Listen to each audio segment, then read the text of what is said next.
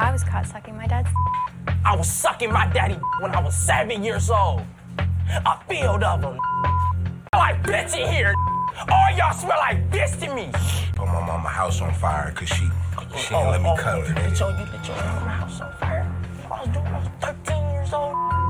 I would inflate an inflatable pool and fill it up with Sherman. Can I show you something that means a lot to me?